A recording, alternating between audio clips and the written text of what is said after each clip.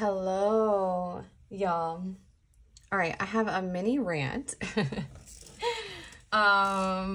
Just before we get into today's topic, okay.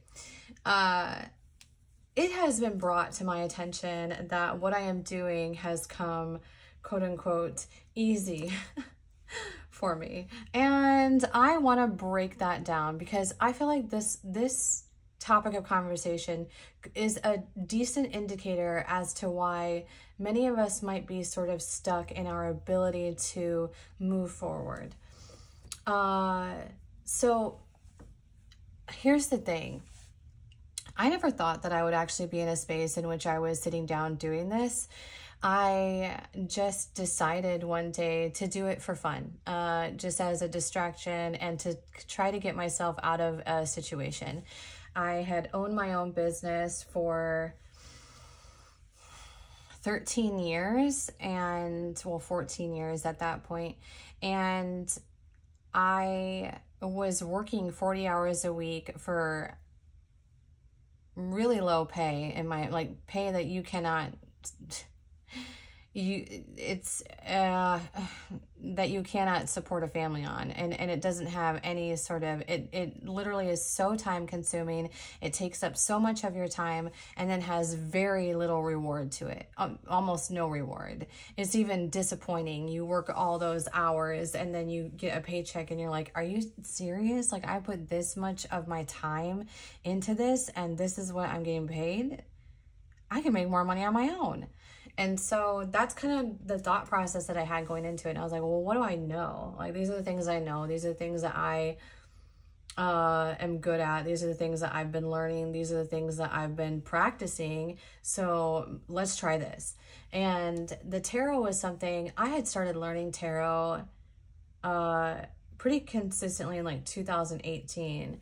I think it was there were, I would say that for a good solid 3 to 4 years straight, I was listening to tarot every day. And I think that many of us do. I mean, I would argue that there are many who tap into these readings that you know tarot, you know it because you've listened to it so much and your brain has absorbed all that information, right? So I knew that I knew the cards. I knew that I could understand them, and I knew I could read intuitively. I knew I'm really good with energy. I knew I'm really good with reading situations and scenarios, and I'm like a bleeding heart empath. So I can pick up on energy really quickly. I understand sort of what people mean without what they're saying, and sometimes I get a little bit annoyed in that space. I would rather people just say what they are, say what they mean. But anyway, that's a whole nother topic. And then also, in addition to learning tarot, I would, anytime I was in the car, I would like do these little recordings where I would talk about things that were on my mind, just advice on situations or things that I was going through. And I was developing the ability to articulate through speaking in that space. And so I just practiced and I didn't even necessarily understand that's what I was practicing, but it was there was a regimen behind it, right? There was a routine to it. There was a learning curve in this space. I definitely did not sit down one day and be like, oh yeah, I can do this with no experience prior to, or no building into a confidence within myself that I could do it, right? I didn't just sit down one day and go, and I know that there are, I think that the reason that we get tripped up is because there are, unfortunately, a whole lot of people who do that, who do just like have this, I don't know, Dunning-Kruger, and think that they can just, they're like, oh yeah, I can wing it, and they haven't put in any effort into it at all. And then, but I mean, and I don't know if that necessarily works out for those people. I can always tell when someone doesn't have a whole lot of confidence in speaking. I can tell when someone doesn't have a whole lot of confidence in what they're saying. I can tell that personally as an energy reader, and I feel like there are many of us who, if you're tapping into a space where someone doesn't seem like they even trust themselves, how can you trust them, right? So I do feel that that requires effort, that requires learning something over time. And the same thing with my business. I remember one time I was in a situation and someone quote unquote close to me that cared about me said that it must be nice to sit down and make what I make in a single phone call. And I thought, really, that's a very narrow-minded way to look at that, because why aren't you looking at the 10 years behind me in my portfolio? I have a decade's worth of experience in this field. Of course they feel confident paying me that because I'm experienced. I just, it's like there is so little in life, realistically, y'all, that comes easy for any of us. So please get out of that mindset, because once you get out of that mindset, actually, a whole lot could open up for you, because you might be able to look at yourself and be like, hey, what have I been learning for 6 years straight that I could do for, what is something that I'm really, really good at? What is something I have a whole lot of experience in? And then taking that thing and then doing something with it.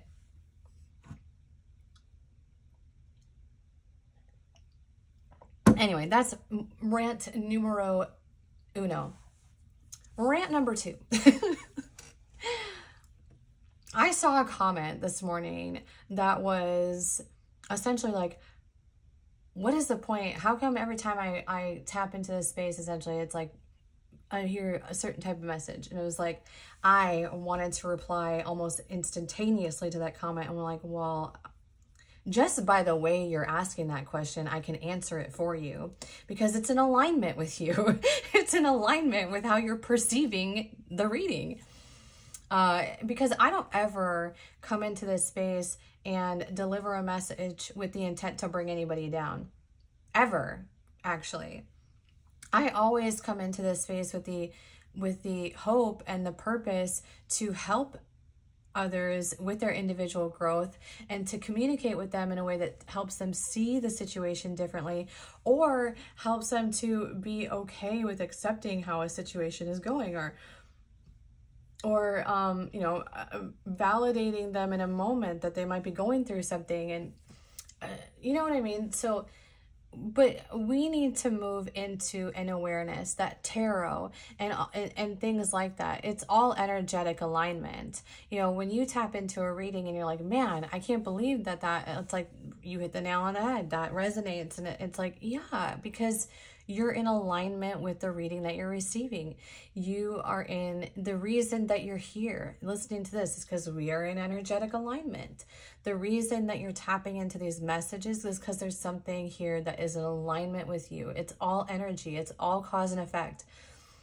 And once we can, take away all the sort of woo-woo stuff surrounding it, and we can look at it just as energy at its core, then we can build into an awareness that if we're tapping into a reading where we're receiving a certain type of message, it is in alignment with our individual energy. So if you're angry and you're upset and you're pessimistic and you're woe is me and in a pity party, well, don't be surprised when the messages are delivered in a way that aligns with that message. That is all. Okay. All right. So we're going to do today you versus them. You know what is interesting, y'all? I was not going to do this reading. I was going to do pick a topic and have you choose between life, love, and career. And I started the reading, I was recording the reading, and it was like, you're doing the wrong topic. Like in the middle of the reading was like, sit down and do you versus them. Have them, pick something. And okay. So the reason that I didn't even have decks prepared in this space, because I didn't even know what decks to do to have you choose from. So I was like, I'm just going to have them choose a feather. And then I know which decks I can do for you versus them in terms of energy. So this is going to be an energy read on you and your person and perspectives, okay? And how we're going to do it is we're going to do just person A, person B. There isn't going to be any kind of like, this is you, this is them. This is just reading energy, zooming out and looking in on the situation, and then you can determine who you are in that space, okay? So we have group 1, group 2, group 3, or feather 1, feather 2, feather 3. Okay. Group 1. Hello, group 1. Okay, so how we're going to do this is we are going to zoom out and view this situation from a bird's eye view. We'll have person A and then person B. And so we'll get out a few cards for person A first, and then we'll do person B, and then we'll do some connecting energy for the two of you, okay? All right. Group 1, who is person A in this space, please? We have the hummingbird. What else do we have? The peacock. And, whoop, this one wanted to come out. The rabbit. For person A. Who is person B in this space? The bat. The cheetah.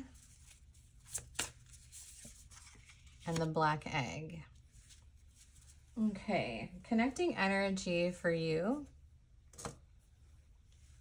is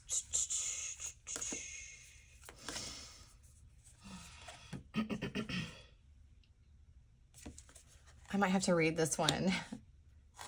Thanatos? I don't think I even have seen that card come out. The bridge.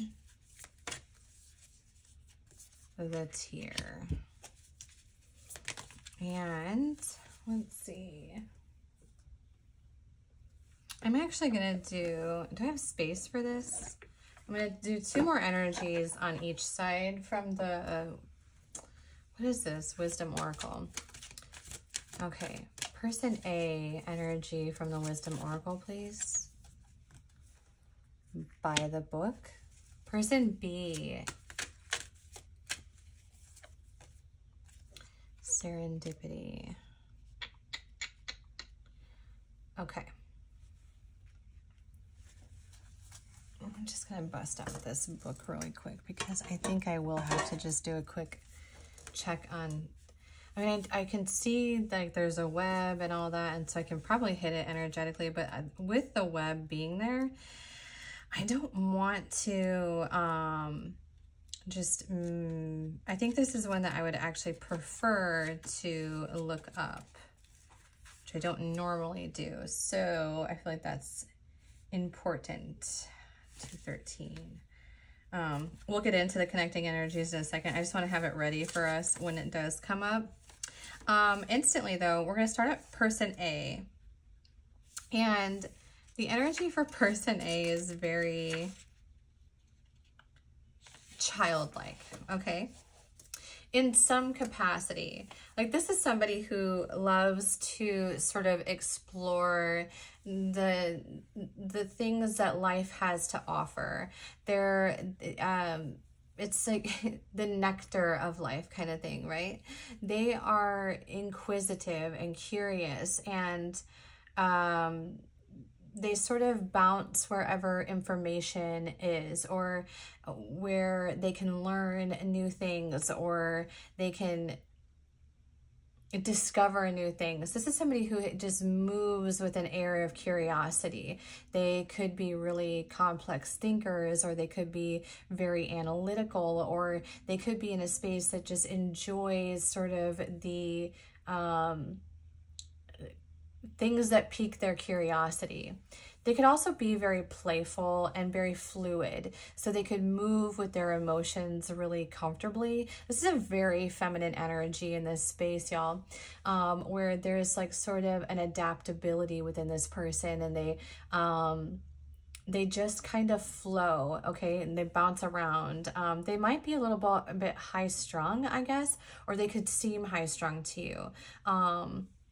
They could seem very like they might be difficult to keep up with, I guess, in a way, because they're just sort of like, these are quick moving animals, you know, the hummingbird and the rabbit.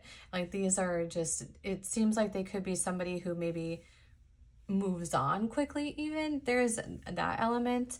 But I don't know if that's necessarily true because the by the book thing is here. So I think that how they would operate really is if they seem that way, it's probably more so that they just distract themselves with things that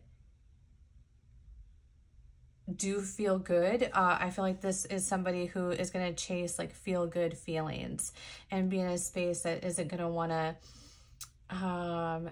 they're not going to want to spend too much time in icky energy. So they'll find things to kind of distract themselves from having to sit in that for too long. By the book would indicate that this is somebody who believes in sort of traditionalism in terms of relationships. So they would arguably feel that, you know, traditionally the man pursues, or that kind of thing, that it's sort of, even, you know, I do see like the flags that are going across. So they could also believe that like the female drops the handkerchief and the man picks it up and then, you know, pursues, which is like traditional. That's very traditional, actually. Like in the 1950s, women used to, when they were interested in a man, they would sort of just drop the handkerchief in front of him or at his feet and then walk away. And then if he picked up the handkerchief and he was like, ma'am, you dropped your handkerchief, he knew. That was like their way of sort of helping the men be at ease in having to do the approaching. Okay, so the women back then would drop the handkerchief and be like, I'm interested in you, now pick up the handkerchief and you do the rest. Is sort of the vibe for this person in terms of by the book. I would argue that that's in terms of relationships, that is how they view what should be done or what's going to work best. Okay, peacock here. I always think that the peacock gets a bad rep because peacocking to me seems that this person could come off as somebody who requires validation, but their energy, now I do feel like there is a little bit of nervousness. And it's interesting actually, because even though they might come off as somebody who seeks attention or seeks validation, it's actually an uncomfortable space for them. As soon as I was going in to talk about that, I felt like nerves in my gut. So actually, even if they are perceived that way, even if this person is somebody who kind of stands out or puts themselves out there, it makes them nervous. It's not something that they actually are doing because they feel that they want attention. In fact, this other energies, they seek attention in other things that bring them joy and happiness and kind of match their energy, right? So they're really adaptable, really, and they are inquisitive and curious. If it was just this peacock energy, these energies here would be a lot more absorbing energies. Do you know what I mean? They would have they would be energies that are consistently in a receiving space. But for these energies here, the rabbit and the hummingbird, it's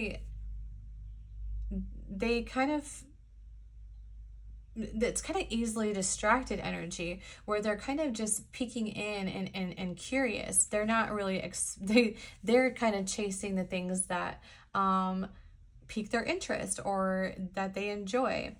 And so they're not in this state of look at me and just standing in as, you know, because when the peacock is so arrogant in a way about how it spreads its wings, right? It just sits there and it's like, look at my pretty wings.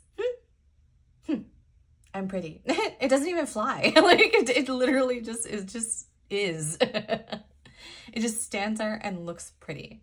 Okay, and so I think that, I feel like for person A, this is kind of a misconception actually, because it seems as though when it comes to them having to just be gawked at in a way, right? And be in that space, there's an uncomfortability in the peacock, okay? In the peacock energy. So in my opinion, I feel like this is a perception and maybe not necessarily a truth within this person. Because it doesn't seem that they actually really are all that comfortable in that space. Okay, so that's kind of the energy for person A. Person B.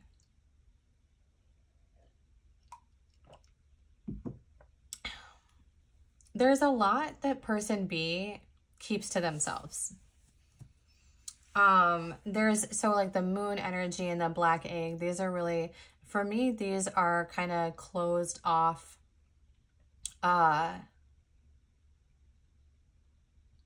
not energies that are giving necessarily. They're not energies that are taking either, but it's sort of like being in a space that's sort of just protecting self in a way.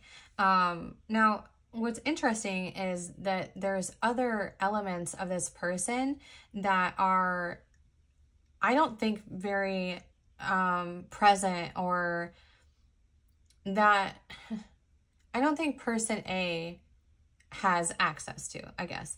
Because one of the things is the cheetah thing, okay? So in this space of the cheetah is giving everything. The cheetah moves from the light within, okay? And it spreads that out into the world around them. So this is something that would be very fluid, would be very, would be in pursuit, or would go after the things that they want. But in this space, that's not happening. So the bat energy, there's something that is unseen with it, and it's almost as though there is information, or there is something that, well, here's the thing, is it could either be in the dark for person B, or it could be something they're keeping in the dark from person A. So it's kind of one of those two things, but there's something that they're not seeing, or they're not expressing, and they're kind of moving in the dark, okay? Now, the thing is that this is so interesting about these energies. Do you see how, like, the duality between these, right? The hummingbird is sort of like, in the daytime, it's like chasing all the little nectar or whatever, right? The bat in the nighttime, the bat comes out at night, right? And it's like, it's an animal that, you ever experience a bat? They're super hard to catch. They're very, I've had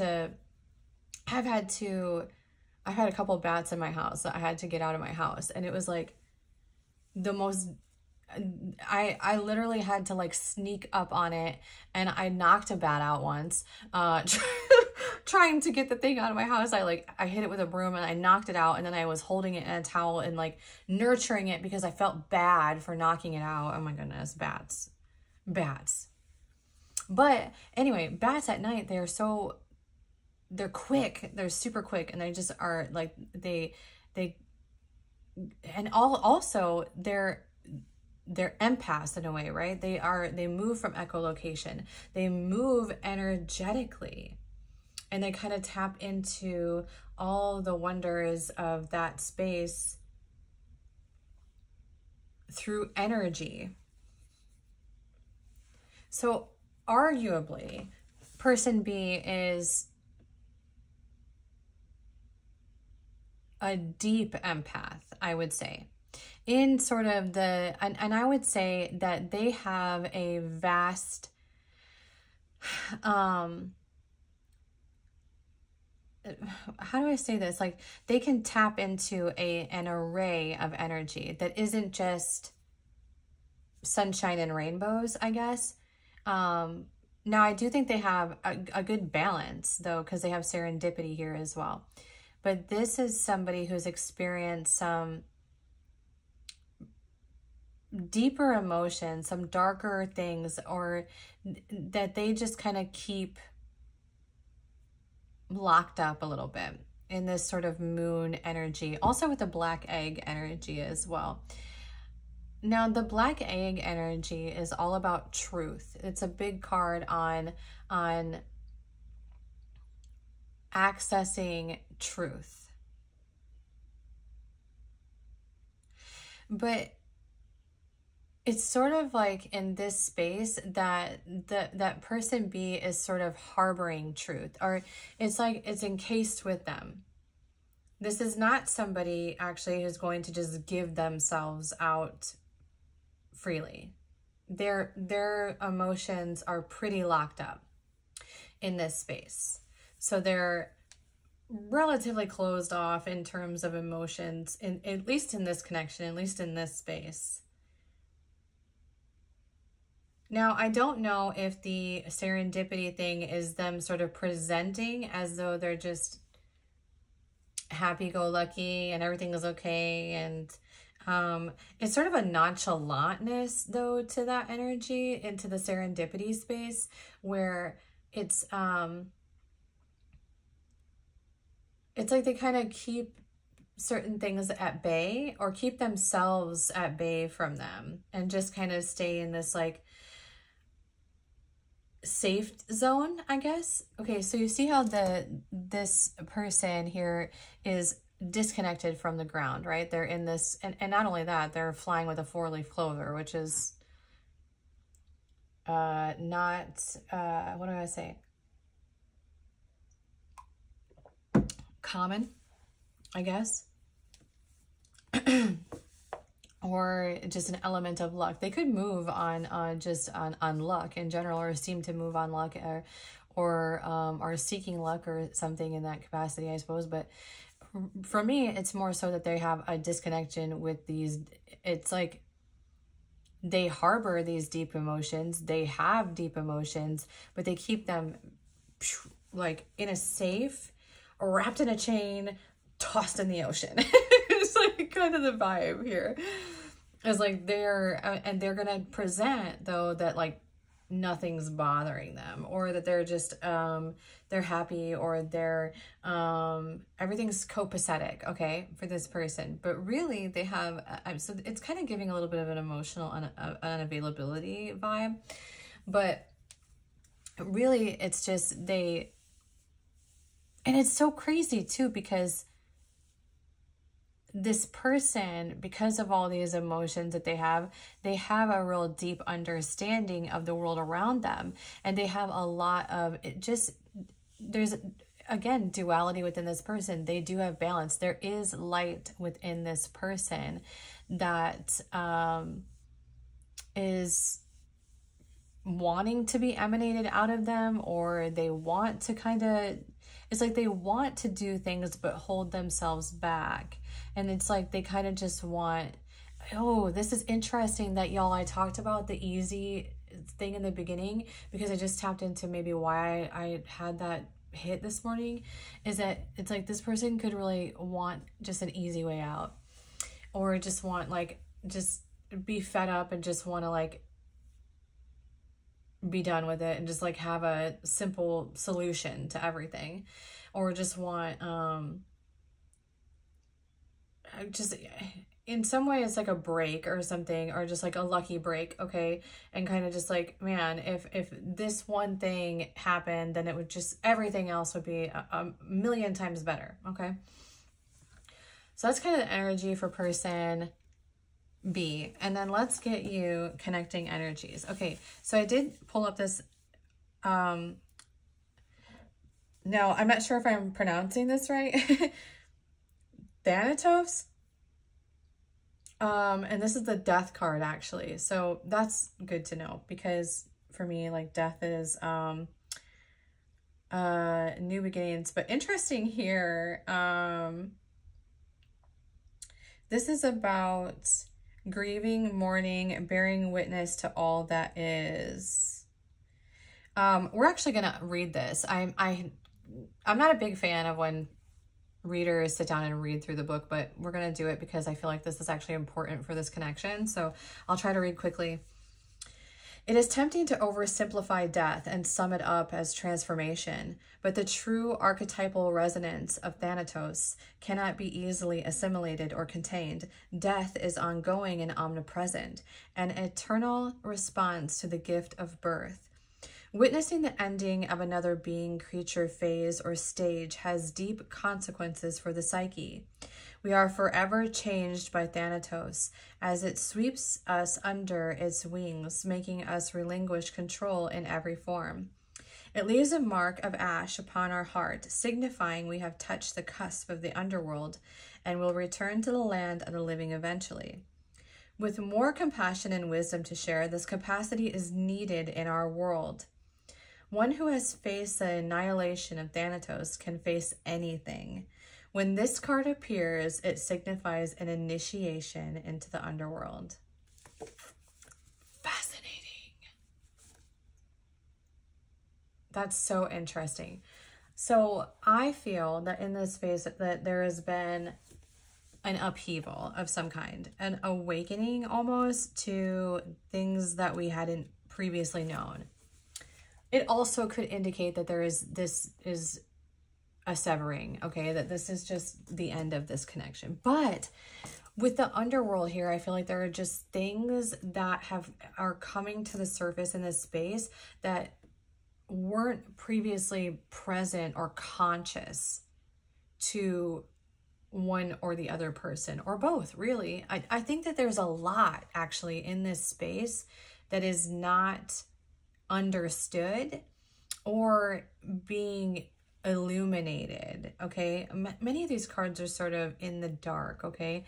And now I do think person A has a little bit more adaptability in this space. I think they're much more capable of sort of moving into just acceptance, kind of.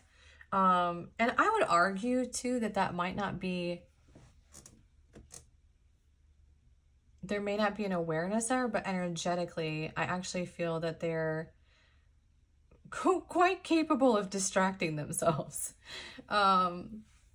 Whereas I think person B does spend a little bit more time in an analytical space where they really contemplate, and I'm not gonna say that they move strategically, but they're thinkers. They're big thinkers. So they keep a lot of this inside. Arguably, I feel like they probably keep quite a bit internalized, realistically. Now, here's the thing going on in this connection. Okay, with a bridge card and the tear is that, and these, to me, all of these are sort of like, okay, it's like one person reaching out to the other person, and then it's just not being able to connect. What is the imagery in here? Yeah. See how that there's, in this space, there's like a hand reaching out to the other hand? It feels like in this space, it's like one person is really trying to reach the other person and just not being able to. It's like this bridge is consistently, these are all disconnected, even though it's like a bridge between people, or there's a closing of a gap that needs to happen in this space. It's almost as though it's just, I don't want to say, I gotta watch wording, but it's almost as though there just needs to be a little bit of acceptance in this space where, and also, here's the thing, is that it's not just about acceptance though. It's also about what is unseen. Because I think that there's a lot of misconceptions that exist in this particular connection. So there's a lot that really would need to come to the surface in order to bridge that gap, really. But it is kind of like one person continuing to be like, hey, like offerings, right? Being in a space of, well, not just dropping the handkerchief, throwing the handkerchief in person B's face, like, hello, is kind of the energy here. And constantly being disappointed by it, and being just like, what am I doing? Kind of energy, or being in this space of just feeling, and I don't know if this is connecting energy. So I feel like both people feel uncomfortable in this situation, and not just uncomfortable, but I don't want to say disappointed, because that's not the right energy here. It's almost like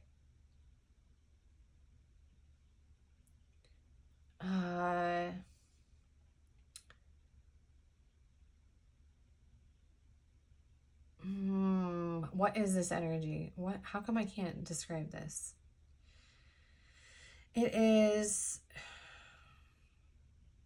It's kind of sad, honestly. It's just like sad energy a little bit, or just feeling brought down, I guess, by the situation, and just feeling like there's nothing else that can be done, I guess. Not even, I have to watch like certain wording, because I know when I say certain things, people are like, lose their minds. But arguably, in order for this to kind of come in a way that makes more sense, there would have to be some changes that were made. It does seem like there is a lot that is just sitting in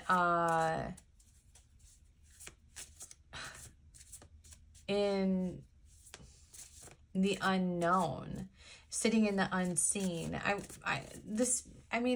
would imagine that if you're in connection with this person, you're not really communicating effectively, or this is a no contact situation. So it's like one or the other. So it's either just not great communication at all, and almost kind of one of the things that needs to the gap that needs to close between the two of you is an understanding of one another.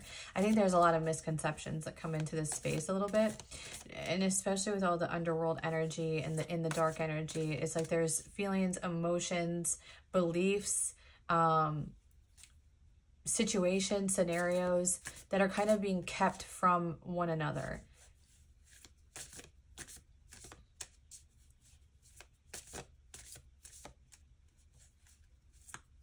And really probably being kept more from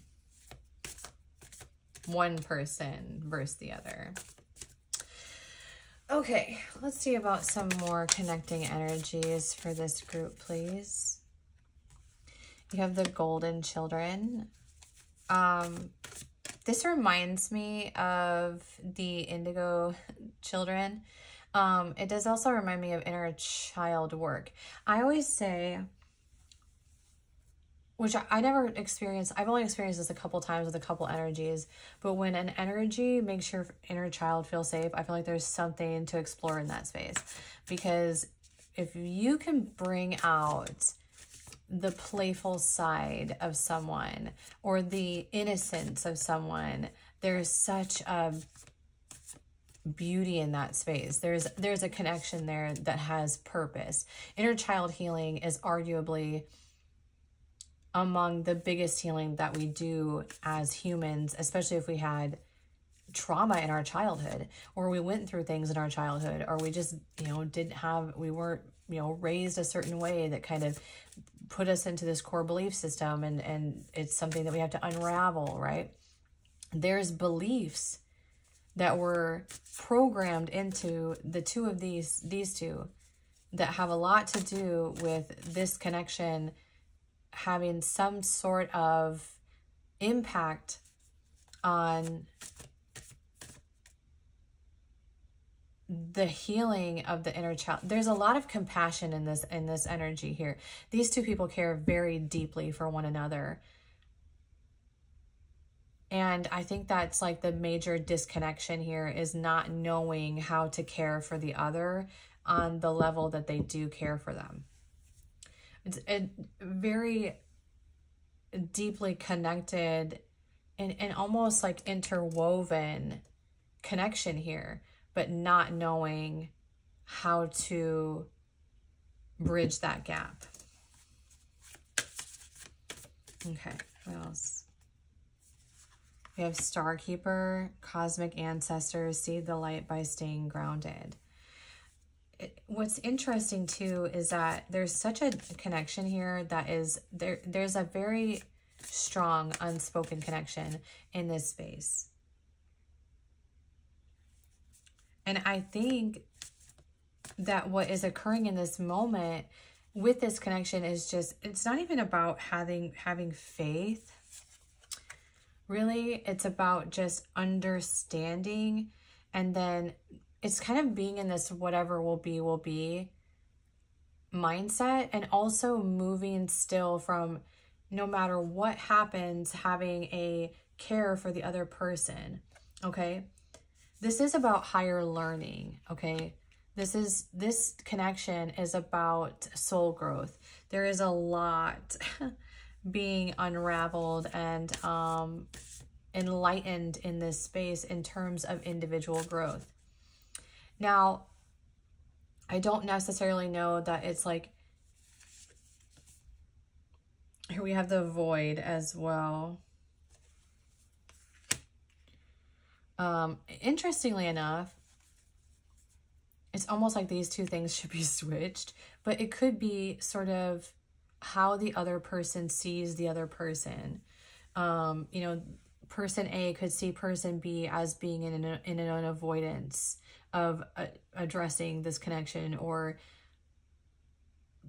having even accepting a deeper meaning in this space.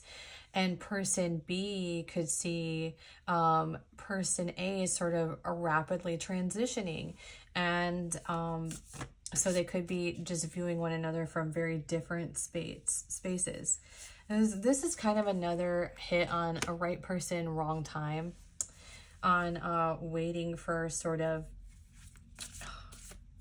or there's something that is being illuminated for you. So it's almost as though, I also have You're Not Alone here as well. I feel like the wait thing is either, you know, waiting for, to see this, there's obviously a lot in this connection that is hidden beneath the surface, that isn't illuminated, I think, for either one of these people. I don't think it's one-sided in that way. So I think there's a lot that these two do not understand about this connection. And so there is this sort of like pause within this space of maybe building into awareness or an understanding of why this connection exists the way that it does, why there is this sort of all this connecting energy, why there feels even some resistance in this space, or what the purpose is of this connection. Because there's a lot of disconnect, and yet underneath it is a whole lot of connection, a whole lot of learning, individual growth that is experiencing. And it's kind of like being in a limbo within this space, and being in a space of having higher learning still to do, or this just not being essentially the right time for all of this to be illuminated for you. All right, group 1, that is your situation and what's going on in your situation. If this resonated with you, please like and subscribe to my channel. Leave me a comment down below. If you're interested in a private reading, you can reach out to me at thetemporaltaurus@outlook.com. Thank you so much for being here.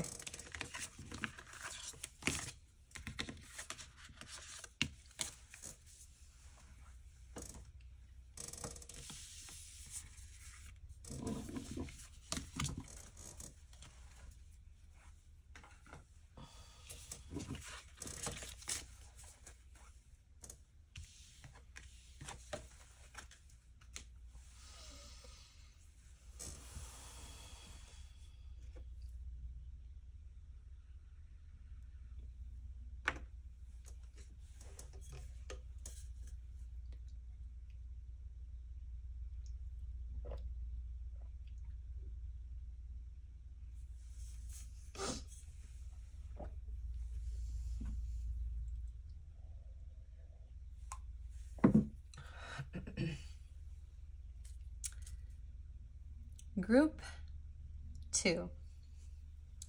This is your little blue jay feather that you chose.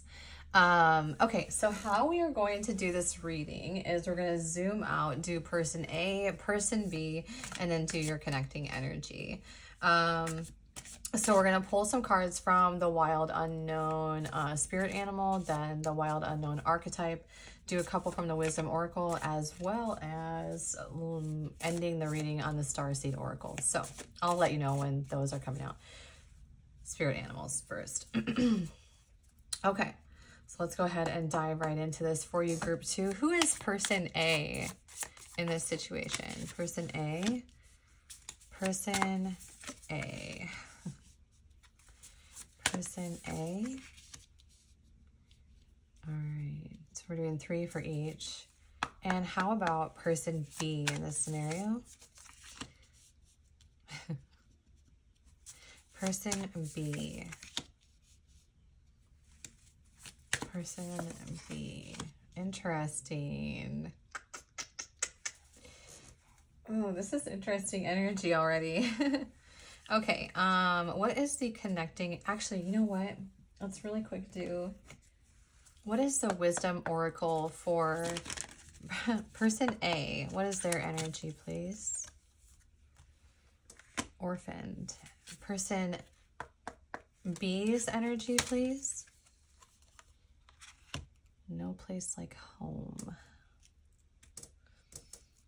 These little feathers wanted, do you see that feather just kind of like tap into that space here for the no place like home? Interesting. Okay. Let's do your connecting energies for the Wild Unknown archetype. What is the connecting energies for group 2? Interesting. I'm the one natural one, take it easy. Oh boy. These just like flew out. The Mother and the Nectar. Hold on, these all just wanted to come out. And the Mirror, as well as the Seed. This is more energy that I did than I did for group 1, so oops. They definitely did not have this much connecting energy. Okay, interesting. It's a big reading. I'm going to start over here with person A on characteristic traits and behavior. Okay. The first card that I really feel called to mention, I suppose, is the Orphaned card. So this is somebody who could be either has been physically orphaned, they are completely on their own, as in they don't have key family members that are that would be important to them in their life, or they just are just navigating life pretty much in a nomad space. There's so they have either a literal orphan, or they feel orphaned, so they feel alone in the world, and they feel, honestly, group 2, this person A's energy is very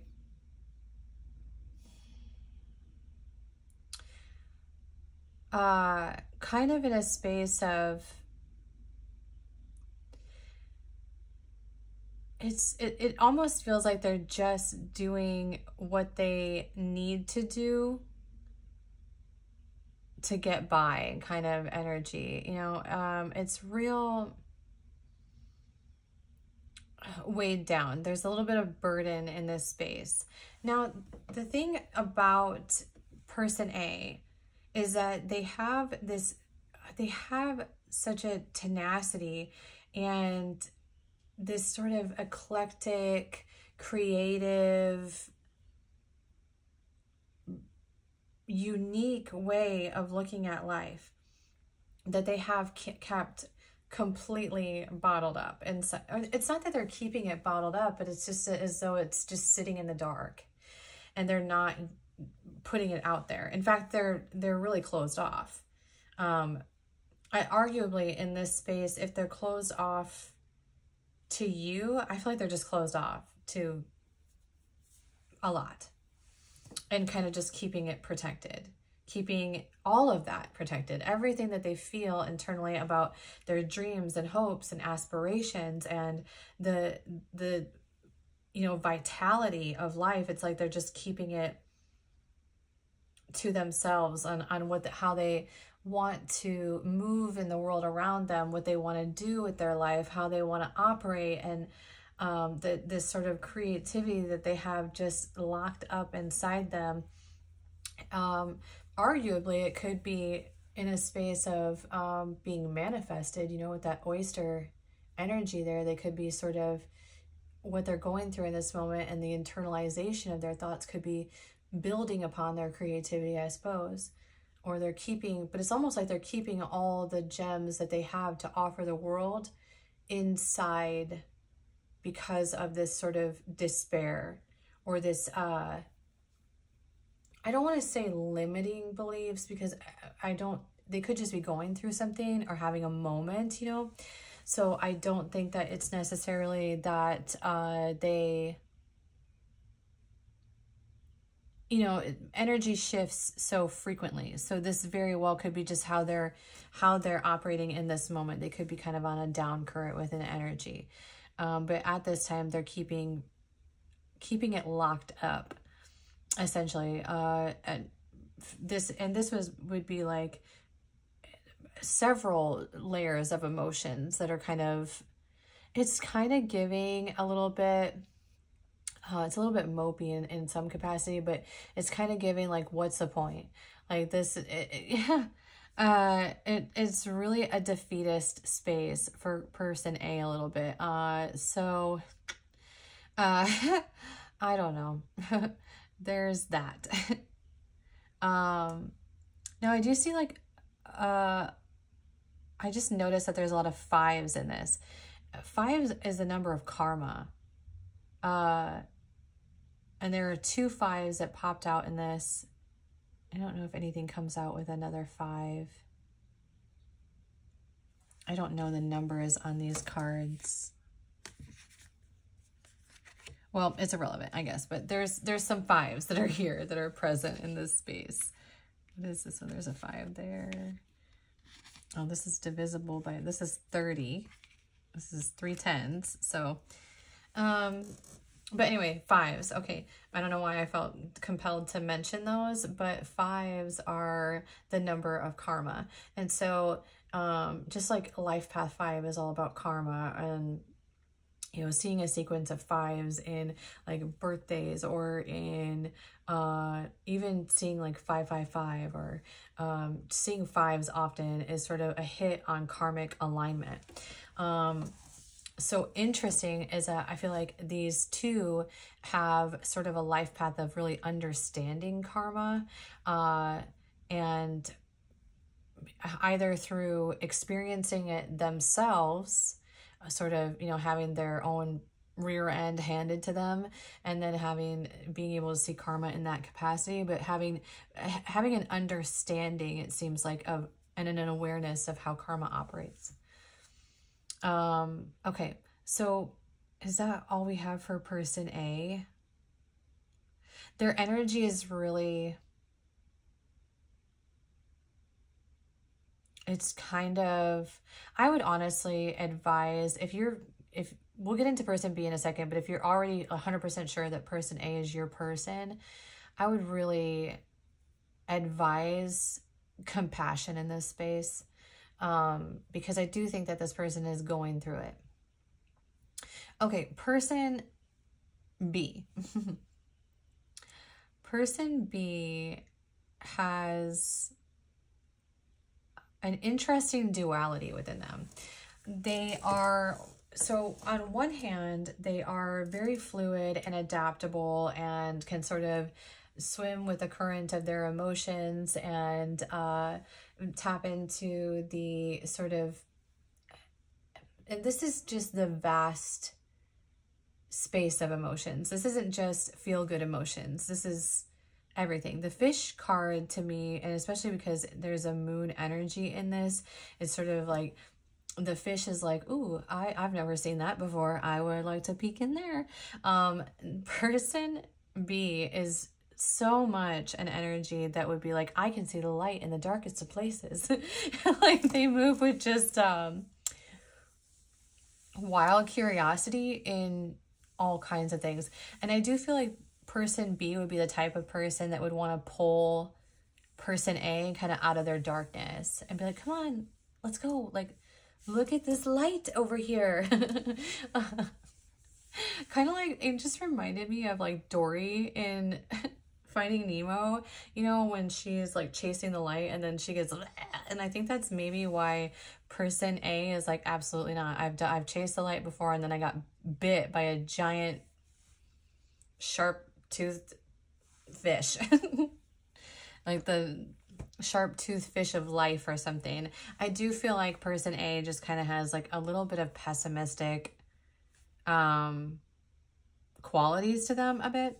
And I don't think that person A or person B is really too pessimistic. However, I do think that person B has a backbone. So person B has this like crocodile energy to them. So they're very observant. They're very aware. They're very understanding. And it's almost as though person B would be the type of like knowing how someone else really feels, or knowing that there's information that's not being given to them, and then being like, you know, clenching their jaws in that space a little bit. There is a little bit of the fire in the in person B's personality, a little bit of a fiery, I wouldn't necessarily say like a temper, because it's more so I just with this Phoenix here, I think it has a lot more to do with fairness. So if you messed with person B, then you would kind of get the jaws of the crocodile, more so than just being them sort of being in this predatorial state. Now, with the Phoenix here, I do feel like they have gone through several transformations in life, or they're just kind of been on this ascension process, or they learn, you know, I do feel like there's a path of karma for this person. I feel like that's actually existent in both people. I just think that the way that they view it is so different. And I would argue that person B would really kind of be in a space of wanting person A to kind of see things from their perspective a little bit. Person B has been through multiple transitions in life. They've gone through some pretty major transformations to go into that Phoenix energy. That's some big life lessons. Now, the thing about person B, which is interesting for person A, because I actually think that person B's energy, or the way that they operate, reminds person A, wait, did I say that right? Person B's energy, yeah, reminds person A of something in this, like, that connected to home, connected to their either to their childhood or something in that way. Okay, I feel like it's more so that this is, because I kind of feel like these two things are kind of how the other person views the other person, not so much how things really are. It's like something about this person feels like home to this person. And from this person's perspective, this person is just like choosing to kind of be on their own. Okay, connecting energies between you. There's actually a lot here. You have the seed, the one, the siren, the mother, the nectar, and the mirror. Now, we'll start at the seed. So you could argue that in this space, this is sort of the beginning stages of a connection, or that there is some things like in this moment that are being planted to develop upon within this space. Some roots that could be beginning to plant. I do think that each of these people might see each other as someone they could commit to, or as the one, I guess. Now there is some element though, it's like, it's interesting that the connecting energy is that these two people might be attracted to one another and feel as though what's really being lured in here is just attraction, and that's kind of messing things up. Is that thinking that this is all about physical connection, and that the allure, I suppose, in this space is really that there's a physical attraction here. And I feel like for these two, when they've had a physical attraction to someone, is probably when they've been hurt. And so that's probably why they are seeing one another as sirens in this space, as like, if I am attracted to you, I could get hurt by you, because that's how it's worked in other spaces when I've been physically attracted to somebody. And that's connecting energies. So that's a duality. I think they both see it that way. Now, I think that person B is a little bit more fluid, you know, in emotions, and person A is a lot more closed off. So this is kind of like, it gives a little bit of an anxious, avoidant energy a bit, where this person would be, you know, maybe more anxious by this when this person closes off, and this person could close off more when this person becomes anxious. And it's like, when this person pushes, this person runs, and when this person runs, this person pushes. And so it's giving a little bit of that. The mother is here, which is really interesting, because you have the orphan card over here on this side. I don't want to say this, but something just came up, so I'm just going to trigger it. That there could be some,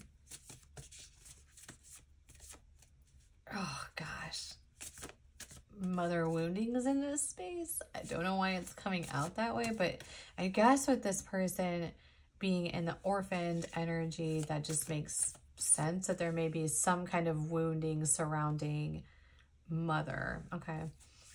Now you have the nectar and the mirror. So the thing with the nectar is, I feel like both people in this space want to see something come to fruition here. Hold up. Want to kind of, I don't,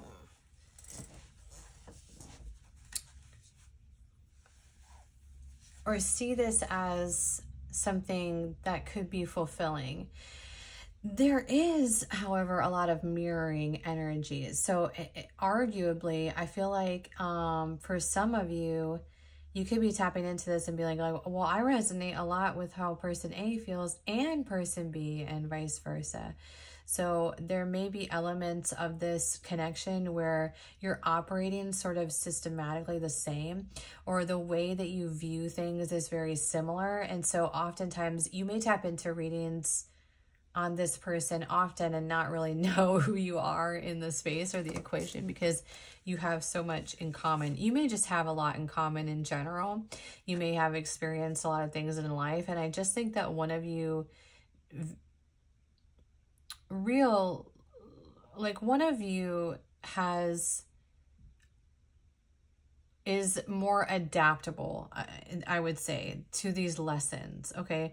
One ruminates in them, and one is like, sits in them, goes through them, and learns from them and moves on. And I think that would be person B, really. There could be other lessons, like some of them, I do feel like there could be things that one of you is really good at that you can kind of work through and understand better, and the other one is really good at something you can work through and understand better. And so while you may both kind of be able to transition and go through things, it's like, it's kind of giving what would be easy for person A would be difficult for person B, and what would be easy for person B would be difficult for person A, kind of thing. And so the mirror is sort of, remember that when you're looking in a mirror, you're looking at things backwards. So it makes a lot of sense that this would be sort of the yin and yang vibe, right? Where what works for person A doesn't work for person B, and what works for person A doesn't work, or did I say that? What works for person B wouldn't work for person A, etc. Okay, connecting energies here, you have the inner earth. It says you'll survive this, no solutions and new solutions and beginnings. Portal. Yeah, there you two could be stepping into a new, either a new understanding of this connection or a new chapter within this connection. What else do we have here? Child of the cosmos. And then you have star bathing. And I think that these fell in the right places too, because over here on this side, on person A's side, what fell on here is child of the cosmos, which is the intelligence of the universe lies within you. I do think that person B might be a little bit more connected into understanding energetic alignment and sort of how to alchemize in that space, whereas I think that person A maybe really just now waking up to that. So you have light body, crystal grid, transmission, activation. And maybe, okay, I don't know if they're necessarily just now waking up to that for person A, but I feel like they're waking up to seeing things differently. They may have had an understanding of some of these concepts, but how they, you know, really understanding how to alchemize through them or how to work through them, I think is something that is kind of new to person A. Let's see if I can get you some more connecting energy here. Deep cellular healing. And then also we have lifting the veil. Yeah, I do feel like there's things within this connection that are kind of beneath the surface or unseen, especially for person A, that are kind of going into this space of really lifting the veil and being able to see things more clearly. And that what's happening in this space and why you're in this connection is for individual growth and healing. So that is the message for you, Collective 2. If that resonated with you, please like and subscribe to my channel. Leave me a comment down below. And if you're interested in a private reading, you can reach out to me at thetemporaltaurus@outlook.com. Thank you so much for being here, Group 2. Enjoy the rest of your day.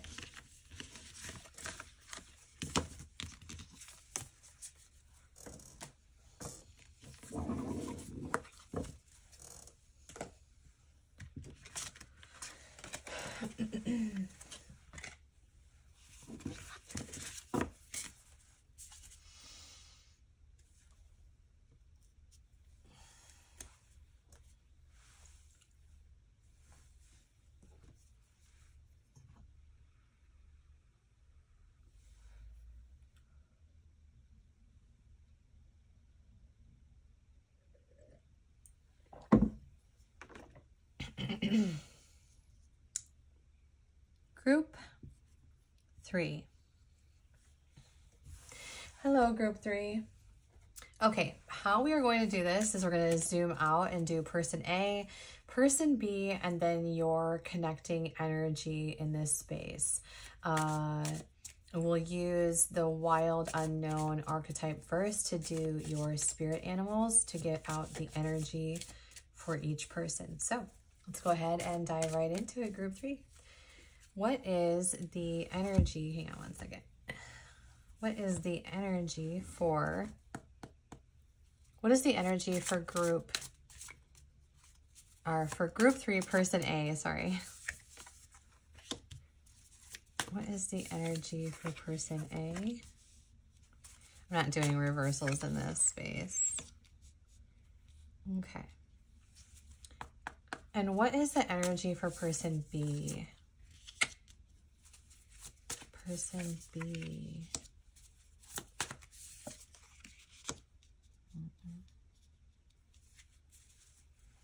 Okay. And then we'll do the Wisdom Oracle for more energy for each person. What is the energy for person A?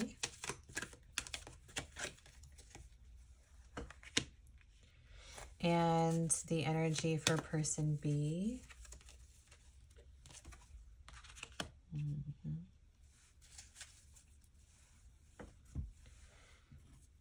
Okay, and then let's do connecting energy for you. What is the connecting energy for this group, please, for group 3? Connecting energy for group 3. What is the connecting energy for, oof, this one flew right out. Connecting energy for group 3. Should we do one more? Let's do one more. Flame. Oh my goodness. Someone yesterday, I think it was, or today, I don't know when it was, commented about having a twin flame journey, and I'm pretty sure they were in the group 3 space.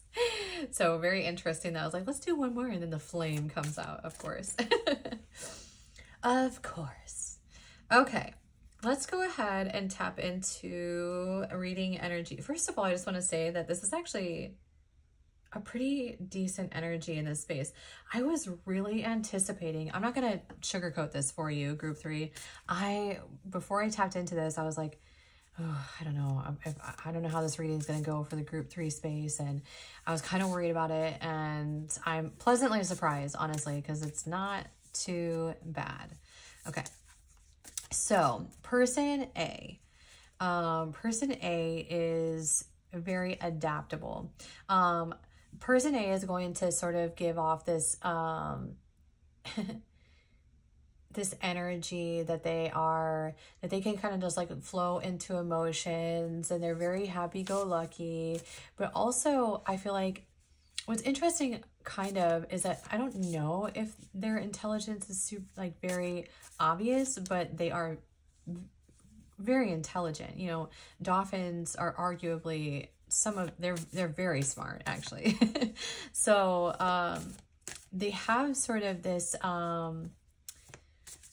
way about them that is really tapped into exploring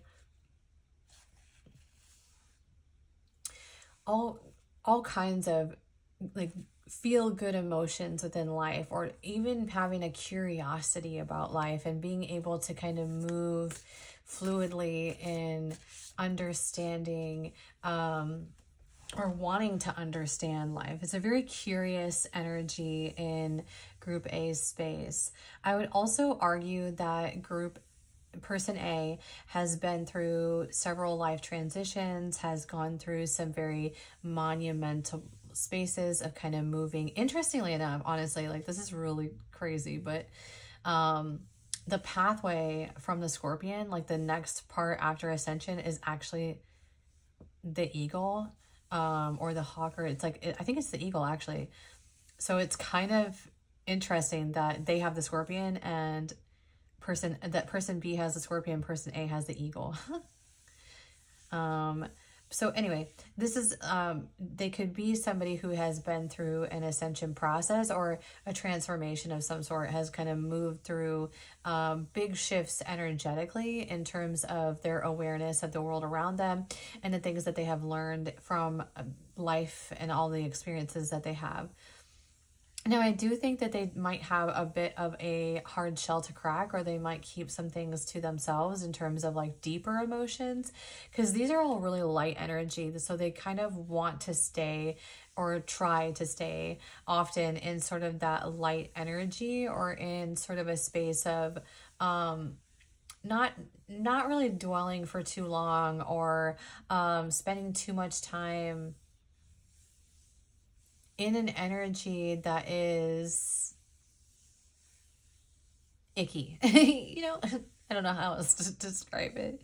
Because the turtle comes in with the dark. Okay, so in terms of like deeper emotions, or things that are you know, dwelling, or various energies that are maybe they serve their purpose for a moment, but not to sit in or dwell in. I think this person A, has kind of an awareness that nothing good comes of sitting in a space of pessimism or anger, or any kind of those lower hits on the vibrational scale, right? If you know the vibrational scale, then you know that like anger, pessimism, hatred, all of those are very low vibrational energies. So I don't think that person A really sits in that very often. And any kind of emotions in that space, you know, anything that's deeper or has space to dwell, I think they probably could flow through those emotions quickly and then kind of keep them locked down. I do think that those emotions within them, those like deeper sort of, you know, I don't want to use the word negative, but those energies that they're like, they serve their purpose for a short time. I think they keep them pretty locked down and pretty buried.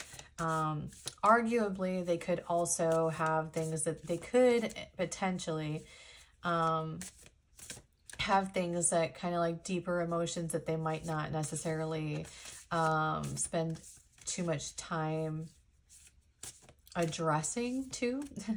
But with this ascension energy, arguably they kind of know how to work with those lower energetic hits, right? Enchanting gifts, okay, would indicate that I feel like this person could very well be, it could be very intuitive. Some of this energy of the dolphin and stuff like that is like intuition and stuff. So, and enchanting gifts to me is, they could be an empath. I do feel like there are just energy and understanding energy often comes across as some sort of like psychic gift or something like that, you know. So it just instantly kind of reminds me of someone who would tap into that. That gives me a familiarity within this space for the exchanging gifts, is that this person, either that or they're just, so it's that, or they're also, they could be just very giving in nature. They have a really, what do I say? They have just a, they could be, gift giving could be their love language kind of thing here for person A too. That could be another thing as well. So they're just very comfortable giving themselves to others, or giving things that they, giving gifts to other people, or putting other people before them, and really making sure that people feel good in their energy kind of thing. All right, person B. Hang on, I need to drink my coffee.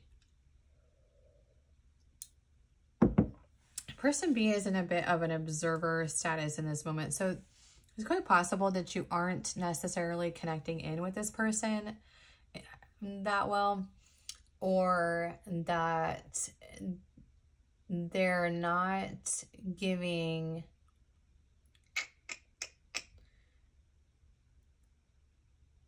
to this situation, or keeping some things to themselves.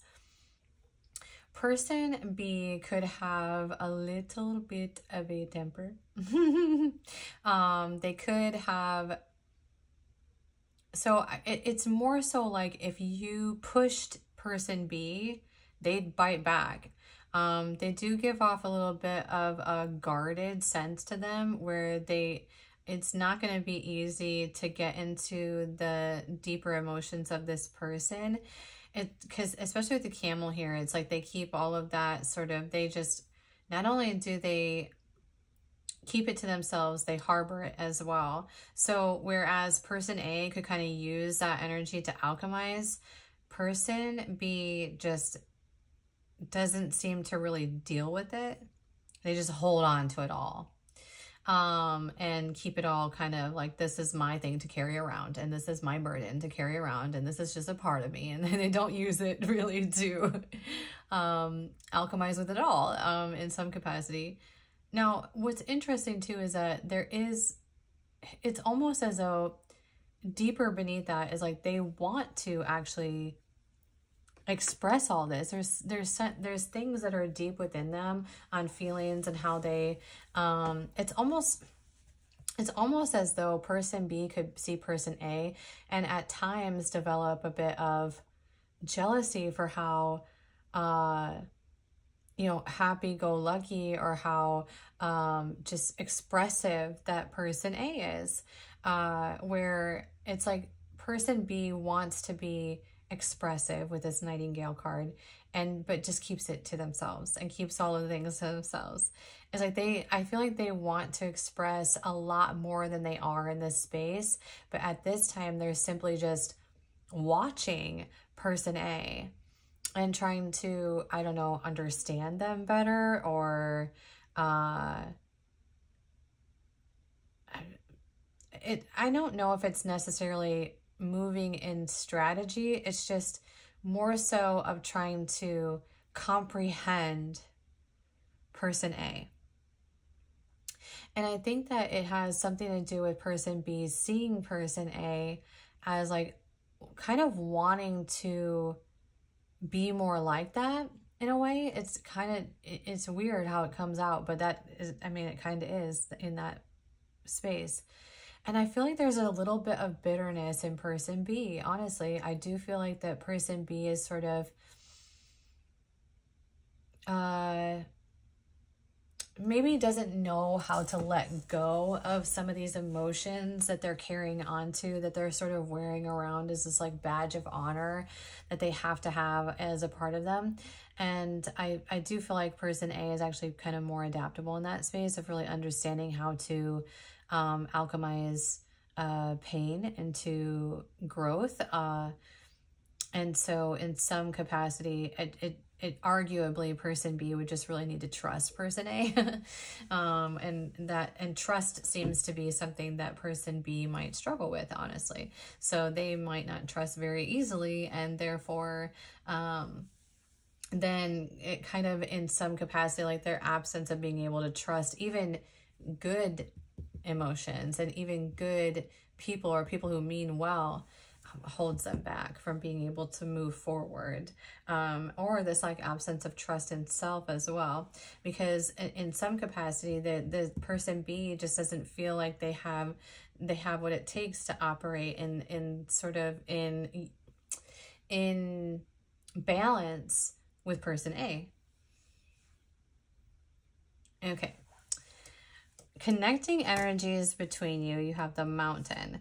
The Mountain to me indicates that there is a lot in this connection that has not yet surfaced.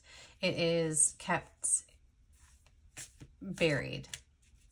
You have the Starborn. Now, that's really interesting. The Starborn and the Poet in this space I find interesting because there is a lot actually in this energy about these two, about person A being very expressive and being very sort of like comfortable and even standing out in some way, and then person B kind of internally really wanting to also be in that space with person A. So it very well could be people in this tapping into this reading who maybe want to put themselves out there in a certain space more, or maybe person A does already do that and person B wants to also do that and wants to be sort of, wants to feel like they are person A's equal more. But it kind of feels like it's, you know, oftentimes within adaptability, within certain energies, it's like they need trust. So if person B trusted that person A could teach them how to alchemize what they have and really, you know, trust is like a big thing, then they might be able to move from the Scorpion energy into the Eagle energy, because person A is already in this energy. Person A has already gone through the transformation from the Scorpio into the Eagle.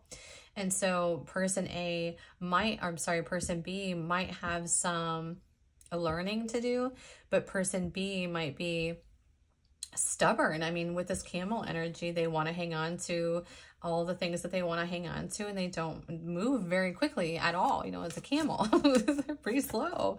Now, person A also has that quality to them as well. It's like they, you know, part of they understand slow and steady wins the race because they have this turtle energy too. So they do get that, even though that they're presenting a bit more fluidly. They have patience. Maybe not patience that person B can see, but they absolutely do with this turtle energy here. And then you have the Poets. So this is arguably like words of affirmation could be huge in this space. This could be a connection that really operates really well on that.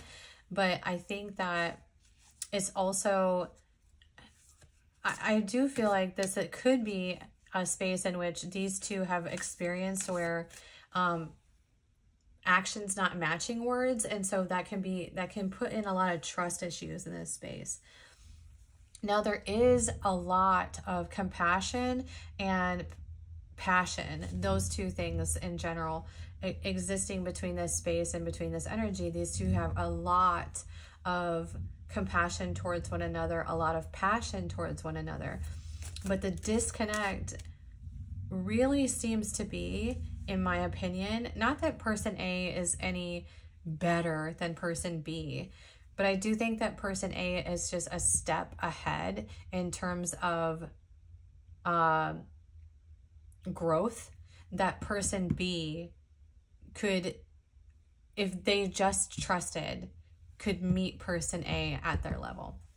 And it's all about trust, a lot of trust in this space. And oftentimes it is, you know, arguably, when I see relationships where they have worked together and spent years of time together, and they have built foundations, and they have everything that they want, it is because there is so much trust on both sides. And oftentimes it's like, okay, yeah, it's a man's world, but women sustain. Women, you know, the feminine energy creates expansion in that space. It creates the ability to expand upon the ideas of the masculine.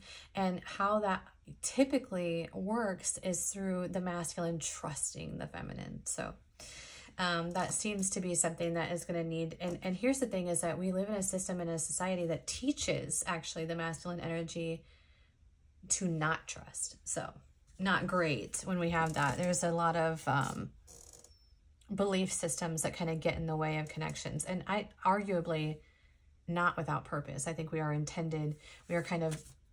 been kind of programmed to disconnect, unfortunately. Okay, connecting energy for these two, please. And we're going to do Starseed Oracle in this space. The Season Mintaka. I see this card as an awakening. So I think that there is an awakening happening within this connection where you will see things differently. There has been things that have occurred in this connection that, you know, haven't been great. And so, but both are apologetic. In the energy right now, I do feel like it's in a surrender state, Group 3. So I don't think that there's not like a lot of commotion in this energy. It's very calm. Okay. So that's good. And very good, because that means that you're both in a space of being sort of apologetic for how you behaved in this situation with the other person, which is wonderful. Because, you know, if it was a little bit more rocky, then arguably you would be actually in a space of survival. And so not being able to really address things from a sound mind. Now, a new earth is coming here as well. Oh gosh, okay. Are we gonna go down this rabbit hole? I guess we are. There is a download about the new earth, and I know a lot of people have kind of tapped into talking about this. There's references like in sort of an apocalyptic sense that there's going to be an upheaval in 2024 in which everything is going to change. And there's been a lot of talk about the new earth. The new earth, in my opinion, is about raising the energetic vibration of earth, because right now it is very, very low vibrationally. Very. Just think about in various experiences that you've had in life, or energies around you, or energies that you meet in the world. There are a lot of people who are really unhappy, and a lot of people that are being almost tormented energetically. It's really bad. And it's almost, here's double mission has come up. So it's almost as though you're, as woo-woo as this sounds, It is as though your connection in this space is intended to both connect the two of you and also raise energetic alignment around you. And this is, here's this, I remember. Yeah, it's almost as though you have a contract in this space with this person that is intended for more, to shift the energy around you, to raise the energy. And I would argue that person A is sort of the one that is going to wake up to understanding this first and really just have faith that at some point person A will see them and will trust them and will want to alchemize with them. So that is where we are at within this connection 3. If this resonated with you, please do like and subscribe to my channel. Leave me a comment down below. If you are interested in a private reading, you can reach out to me at thetemporaltaurus@outlook.com. Thank you so much. Group 3, enjoy the rest of your day.